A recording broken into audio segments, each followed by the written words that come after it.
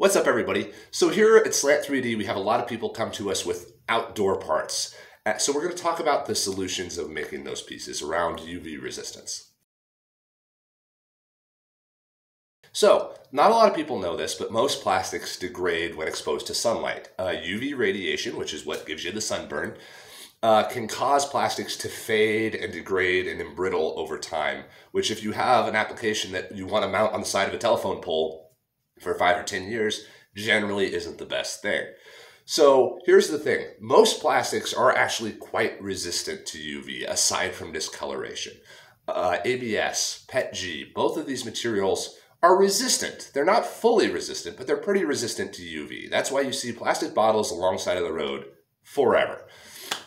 But materials like PLA and other sort of bioplastics like that are not UV resistant. They will fade very quickly, but they will hold up outdoors. People overrate the amount of degradation that can occur with the plastics. They are all plastics. They all have a half-life of 1,000 years.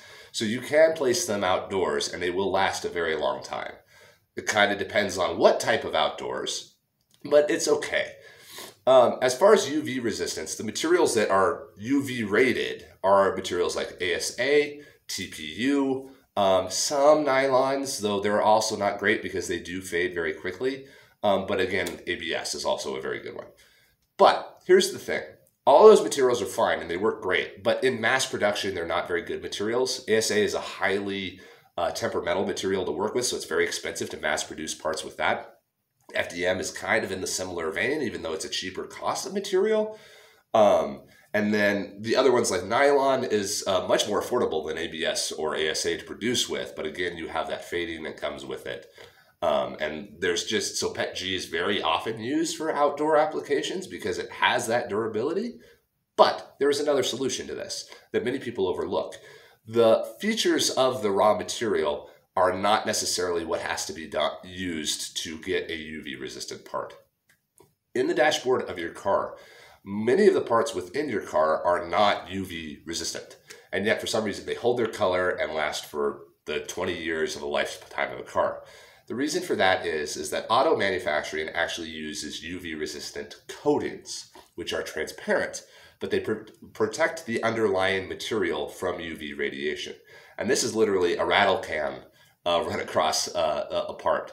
So generally, if we have a client that is seeking high UV resistance, we will try to get them into those UV resistant materials potentially, but depending on cost and parameters of the project, it can be much easier to just print the part in PETG or PLA even, and just coat it with a UV resistant coat. And that will give it the resistance that it needs to survive the sunlight.